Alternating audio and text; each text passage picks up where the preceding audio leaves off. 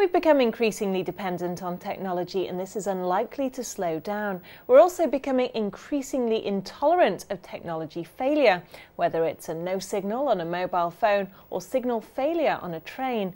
With me now to discuss how supply chains can keep pace with this insatiable demand for smarter infrastructure is Stuart Miller, co-founder and CEO of ByBox. Well, Stuart, let's start with the main challenges facing technology infrastructure today and how are supply chains responding to this? Well, I think the main challenges, as you've already highlighted, are the fact that as a society we are increasingly dependent on tech, whether it is our phone, whether it's a medical machine, whether it's an ATM. We absolutely expect 100% uptime, and we expect it to come for free. So the main challenge for supply chain companies who are responsible for keeping the infrastructure uptime 100% and keeping it ticking over is to not think like a distribution company, to not think like a supply chain company. The main insight is for them to think like their customers.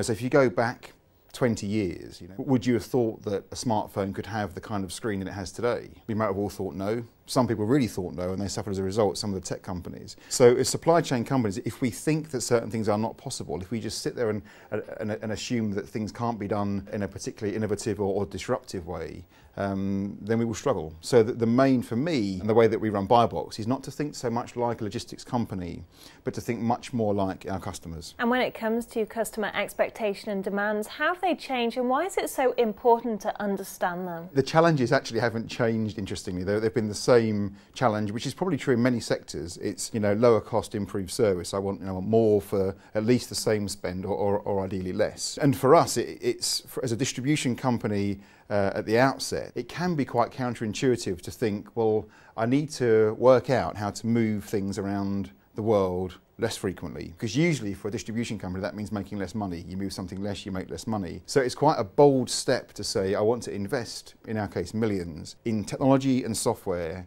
to actually help our customers spend less money with us. But that is without question at the heart of our success. Well, ByBox has in fact grown every year for the past 15 years. So what would you say are the key principles to drive continued growth for a tech company? We started in Silicon Valley, and that maybe is where we got our real appetite for tech and to think of ourselves as a software and technology company. How we do that and how we've driven the growth year after year, for me, it all actually starts with recruitment. It starts with recruiting the right people with the right constructively rebellious, disruptive mindset. You can't shift a sector with shrinking violets. You have to have people who are prepared to think beyond convention and people that are prepared to think beyond conforming to certain things. So it starts with rebellion. And interestingly, a lot of companies will try and brainwash that out of you. They try and bash it out of you. But for us, we try our hardest to look for that twinkle in your eye when we recruit people. And then, of course, you need to give people a framework to work within and to allow that curiosity to manifest itself in some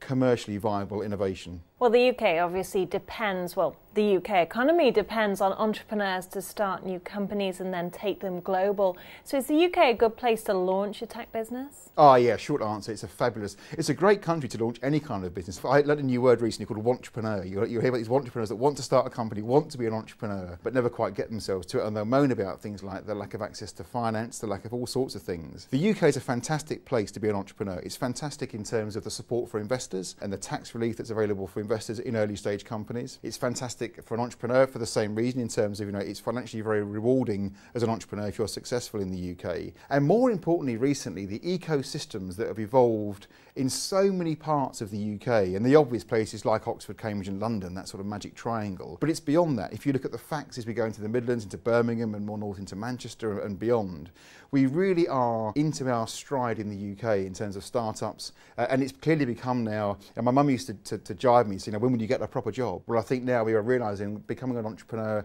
and starting your own enterprise is a very, very credible career option. But you don't think the government could do more to help? No, interestingly, I think what the government should do is, in varying forms, just get out of the way. I think what they do well today is to provide the tax incentives and the financial infrastructure for entrepreneurship to flourish and for innovation to flourish. They can do more in terms of encouraging business schools to work with entrepreneurs And I know Lord Young's initiatives around that space are very, very encouraging. So there are certain things that government can be supportive of, but fundamentally I think government's role is to allow us just to get on with it. So finally, how do you foresee the tech supply chains developing in the coming years, and what will be the major issues moving forward? The tech supply chains are always a tough place to work, and they're definitely not for the faint-hearted because of the expectation that we've just discussed. I think one theme that we'll see emerging is that the ever impatient consumer, you and I, will become more and more involved and more integrated into the supply chain itself. So put another way, we'll become more and more involved in being the solution to our own problem.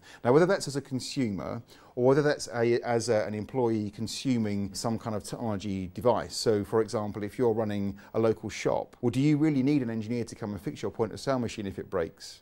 If you can give you a script on your iPhone, can you not just fix it yourself? So I think we'll start to become, as consumers, employers and operators, much more involved in the whole tech supply chain ourselves.